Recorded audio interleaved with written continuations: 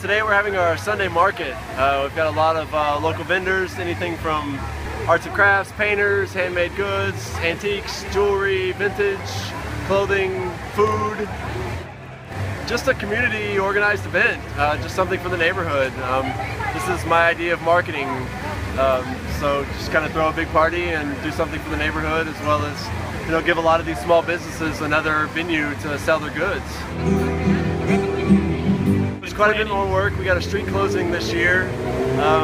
Last year everybody who did one wanted to do the next one, so it became the same market. So to be able to change it, I had to do it twice as big. So this year we had 61 vendors instead of the 25 or so that we did last year.